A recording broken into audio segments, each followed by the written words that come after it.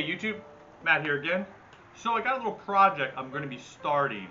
I have a nice fireplace in my house, and on either sides of the fireplace I have these old bench seats. Assuming that they were original to the house, all the moldings match. For me, they're not really that functional. I would like to have some storage underneath them, and I would like it to look more like this idea right here. So with that being said, I'm going to take you guys inside, show you what I'm going to get myself into today. We're going to do a little bit of exploration, kind of take it apart, see how it was built. And we're going to come up with an idea and a plan on how to make it into a little storage cabinet on either side of the fireplace. Alright guys, you're in my front room here, and I'm going to show you the project we have today. Here is the bench seat, and there's Larry in the corner. This is where Larry usually eats. He eats on the bench seat. We're going to make this a little more functional today, so I'm going to take the bench seat off. Alright, so the first thing we're going to want to do is, right underneath here is this little detail molding. We're going to want to take that off. So this molding is probably about 100 years old, so I don't want to break it because I'm probably not going to be able to find it again at Home Depot or Lowe's. So what I like to do is I like to use a little 5-in-1 tool like this and very carefully pry up between the molding and the other piece of molding it's attached to and gently pry it out. This probably will take about 5 minutes to do just for this one piece of molding, but again, I can't break this, I cannot replace it, and I want to save it because again, it's going to end up saving me money if I don't have to replace molding that I broke because I wasn't careful. So with a little bit of time and patience, you can get moldings off of wood without breaking them. Alright, we are so close to taking this off. So again, I've been using a combination of this 5-in-1 tool and this little mini pry bar. And you just kind of go right behind it, and as you get it more of an exposure, just lightly press it back and forth. And you see that side just broke free. I have one more nail right here. I do this, it should come right off. And that is how you take off probably 100-year-old detail molding without breaking any of it. And I have to take these little itty bitty nails out. Let me show you. The nails that are still inside the wood right here. So I want to take those out without damaging it. So I'm going to show you how I do it. My 5-in-1 tool right up on it like that, and then pry against the 5-in-1 tool, gripping the duckbill and rolling the head of the duckbill, and then the nail will come right out. This keeps you from using a hammer, which sometimes the hammer can damage the wood, and the nail pops right out like that. So now let's start taking off this top. I looked at how this thing was made, and it looks like this top sits on top of this stringer right here and two side cleats. There's nothing in the back, surprisingly, to hold this up, but this is a very thick top. This is about 1.25 inches. You're not finding this at Home Depot or Lowe's. This is probably 100-and-some-year-old oak. The pattern on this is beautiful, so this is probably the most important part of this project, that I save this top. And there's Larry in the camera. He is having fun watching me disable his eating spot. So he's not going to like the hammering.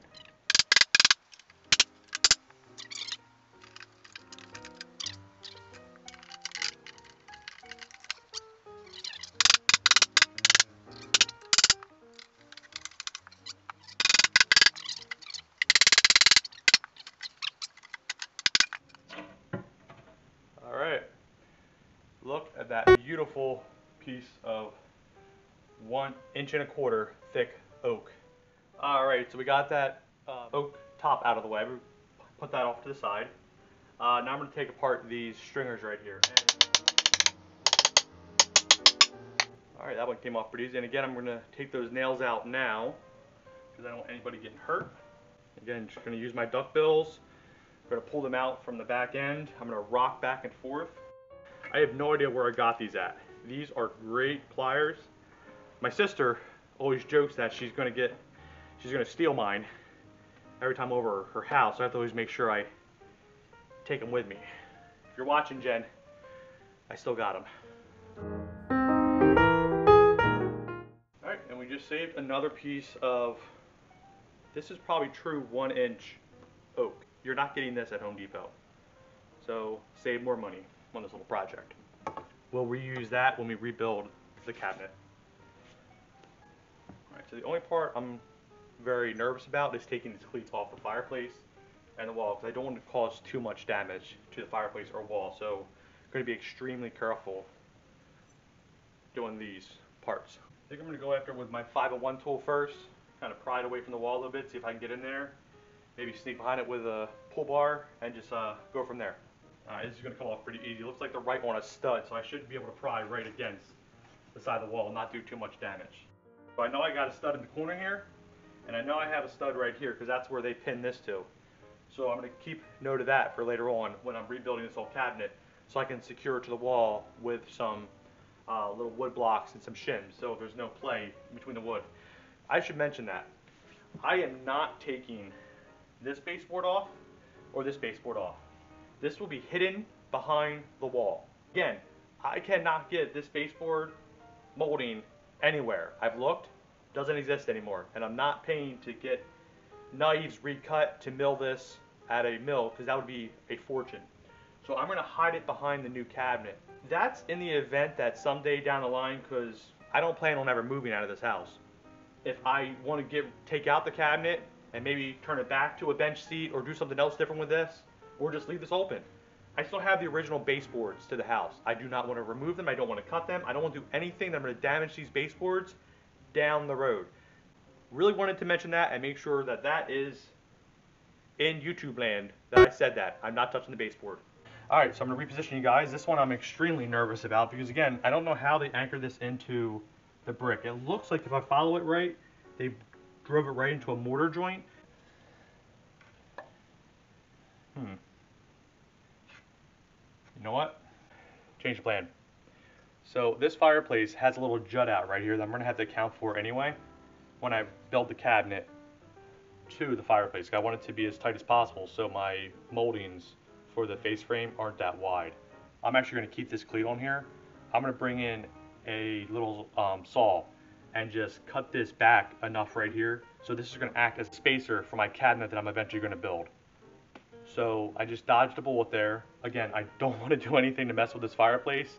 It's very old and I don't want to damage it, and this is the centerpiece of the house besides the amazingly awesome front door, which you guys will definitely see a video sometime in the near future on the restoration of that front door. It's awesome.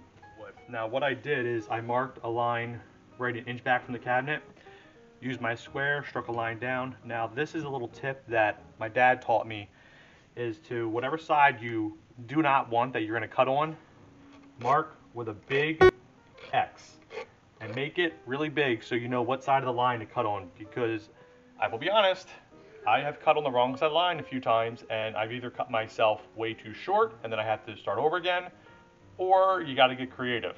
So I don't want to really get too creative with this piece of wood. Again, it's going to act as my spacer for the cabinet, and I want to make sure I keep it sort of to what I need it to. So let's get cutting.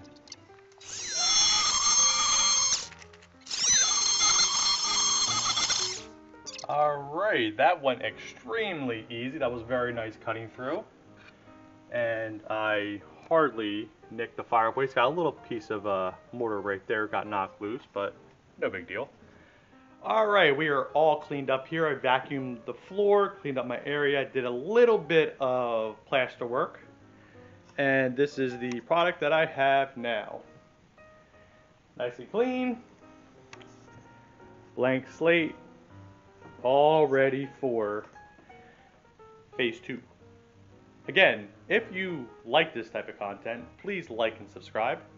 Catch me in the next video where I'm going to show you my idea for this space, the cabinet I'm going to build, and the entire process of building the cabinet. See you later, guys.